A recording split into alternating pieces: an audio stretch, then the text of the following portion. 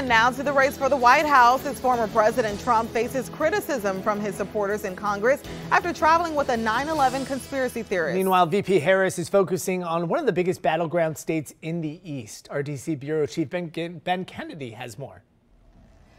Good evening, Pennsylvania. Vice President Kamala Harris in battleground Pennsylvania Friday night. And as president, I will make sure. It's a state that Trump won in 2016 but lost to Biden in 2020 by about 1%. The Democratic nominee met with voters in Republican areas in an effort to secure their support in 2024, as Harris called out what she says is divisive rhetoric by former President Donald Trump. It just stops with all the trying to divide us. Like, people are exhausted with that stuff.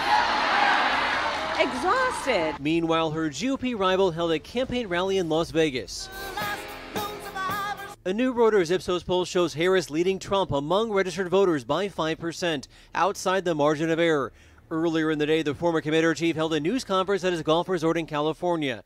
It's there he faced questions on a woman who has been traveling with him named Laura Loomer, a far-right activist and a 9/11 conspiracy theorist who has posted racist language about Harris, with some of Trump's allies now asking him to distance himself from her. Laura is a supporter. I don't control Laura. Laura has to say what she wants. She's a free spirit. Now, Trump will be in North Carolina and Michigan next week while Harris returns to battleground Pennsylvania. It is a state that she says she's feeling good about. In Washington, D.C., Ben Kennedy, Local 10 News.